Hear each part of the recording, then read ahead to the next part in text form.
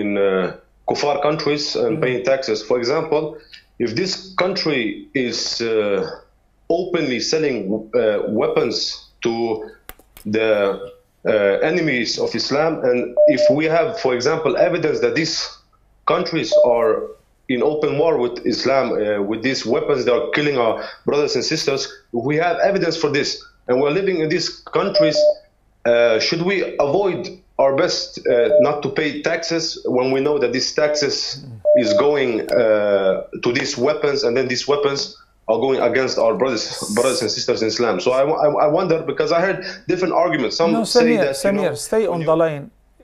Listen to me. I hope you can hear me. Can you hear me first? Yes, I can hear you clear. Barakallah. If a country is like what you said, is in war with Islam, then that's called Daru Harb, and it is not permissible for a Muslim to live in Daru Harb. This is to begin with.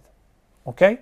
No. So if you're certain that a country is giving weapons to those who are fighting you and assisting them financially, economically, militarily, by any means, so they are Daru Harb.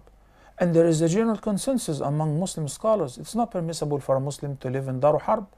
Go, find out another place. But generally speaking, about taxes in the West or in the East, as a matter of fact, in Muslim countries, they impose taxes unfairly, unjustified taxes on the citizens more than many of the non-Muslim countries. I lived here and there, and I can give you examples. So these extreme taxes are not halal anyway, okay? They are blackmailing.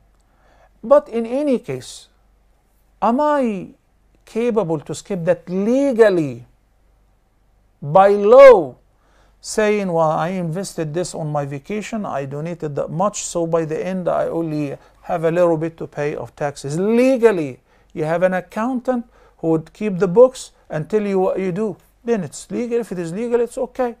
The President of the United States, the multi-billionaire, his taxes were $750. The one who owns buildings worth billions of dollars. And when he was blamed for that, he refused to show his books. He said, well, I used the law. I utilized the law. Okay, I'm going to utilize the law as well. So I would not do anything that is haram. I would not do anything that is illegal, not to put yourself in a situation where you end up behind bars. No one wants to see you behind bars, or hurt yourself or hurt your family.